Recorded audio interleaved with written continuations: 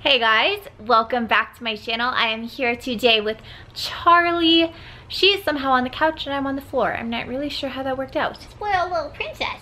Today's video is going to be an update on where I'm at, really, how I'm feeling, what's going on in my head, what my goals are, all of that sort of stuff since I decided not to compete. I noticed that a lot of people tend to get very curious about what people's plans are post-competition or if they stop prep or whatnot. So I thought I would give you guys an update. But before we get into it, I do want to say thank you. What is with all the hand movements? I'm just gonna sit on them.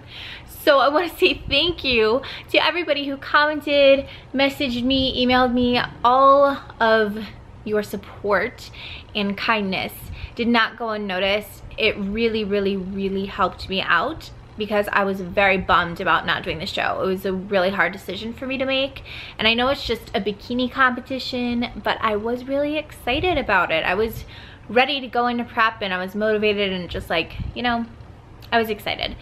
But I think the decision was so hard for me and so annoying and like confusing and whatever because it was something that was so beyond my control. I don't like not being in control of things, but you know, that's just life. I obviously didn't have a say in what my body needed to go through, and that I think was the most frustrating part. But I really do appreciate, you know, everything that you guys said, and it really helped me out during that time, so thank you. So on to the update. As far as how I'm feeling about my decision, I'm very happy with the decision that I made, even though I was bummed out at the time, as I mentioned.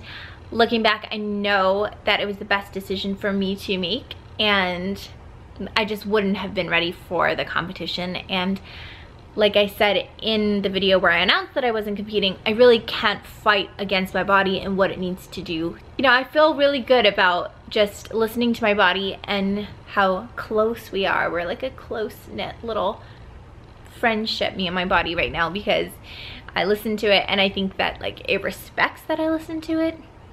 Sounds very weird, but I just feel very in tune with everything and it feels good. So as far as training goes, I was getting really burnt out with like the bodybuilding split and routine that I was doing during prep. Like, I love lifting weights, and it was getting to a point where I didn't enjoy it and it was just very boring and monotonous. So I wanted to switch things up and make my routine a little bit more fun. So I just came up with like this routine for the week that sounded fun to me, and it's nothing strict. It's nothing that I have to do, like I have to stick with it. It's just something that I thought was fun. So right now I'm doing 2 days a week of like a full body HIIT plyometric workout.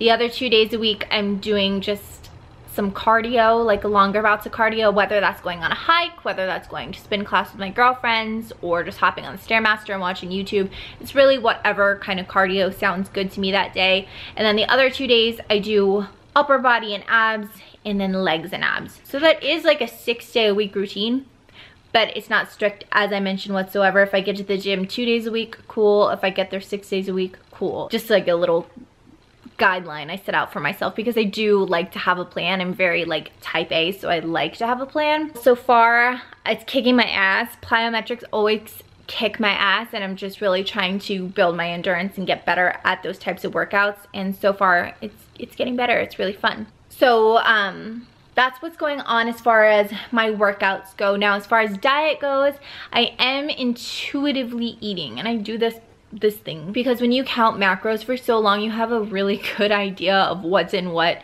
a portion size is, you know, what you're lacking, what you might need more of. So I say intuitively eating loosely because I do have a very good idea of what I'm eating and what nutrients and macros my body is getting. I do pay close attention to protein because that's a big one. I do want to make sure I'm getting enough protein throughout my day, but as far as everything else, that's kind of just like whatever.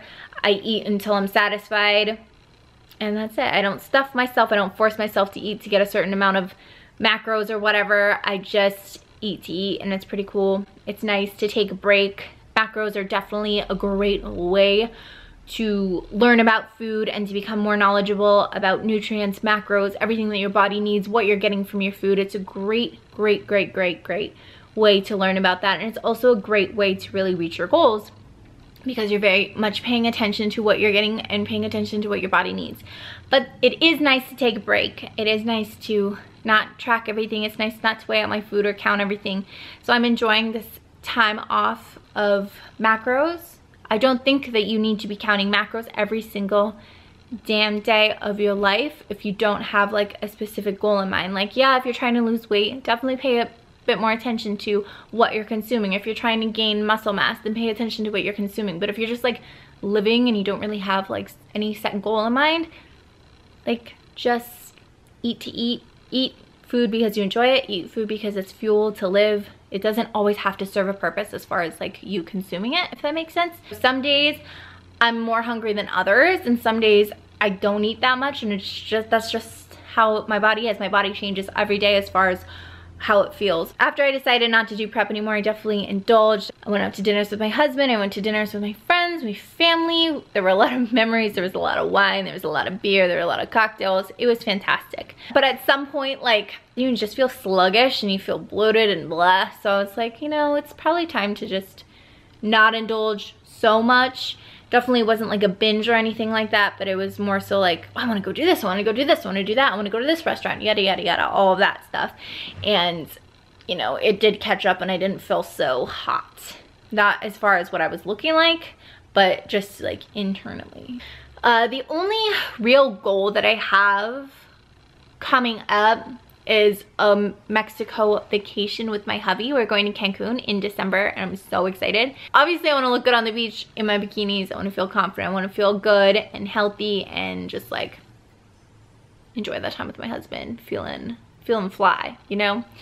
So it's nice to have that short-term goal in mind, just because having short-term goals like that does keep you motivated and does, you know, push you through your workouts or whatever, push you to maybe not have 5 glasses of wine a night. So that's really the only goal that I have as far as short-term goals. As far as just like the main goal right now, it's just to live a happy, healthy, balanced, fun life and just have fitness be a part of it. Not like surround life around fitness, but just have fitness and health be a part of it, because I do love it a lot, but my life doesn't need to be consumed by that. There's so many other parts of my life and so many parts to me that are important and cool and fun. And so I'm gonna, you know, focus on all different aspects and just really enjoy life to its fullest.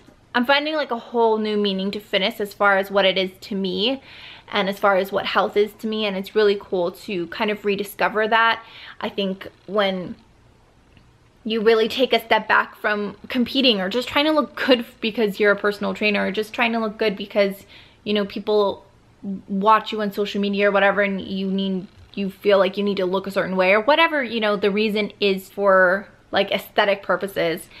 It's really nice to take a step back from that and really just focus on living and finding fun ways to fit fitness into your life and to fit health into your life, and find a meaning to you that's important, and find a way that it works for you, because fitness and health is not a one-size-fit-all type thing whatsoever. It's okay to take a step back and kind of really just see what you want it to mean to you and how you want to incorporate it into your life and what you want to contribute into like the world as far as like social media and stuff. You know, you don't have to do what everyone else is doing. Like, you can show your side of things and how you like to go about things. If that's, like I said, the gym 2 days a week, cool. If it's 6 days a week, cool. Like, whatever, do you, baby boo. That's it. That's all I have for this update. So I hope you guys enjoyed it. P.S.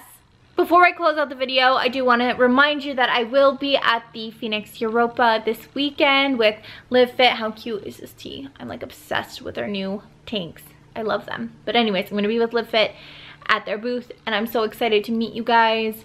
It's really fun, obviously, interacting with you guys this way, but in person is like my jam, and it makes me happy, and I can't wait to meet all of you. So definitely come say hello this weekend, October 15th and 16th at the Phoenix Europa. I'll see you in the next one. As always, thank you so much for your support.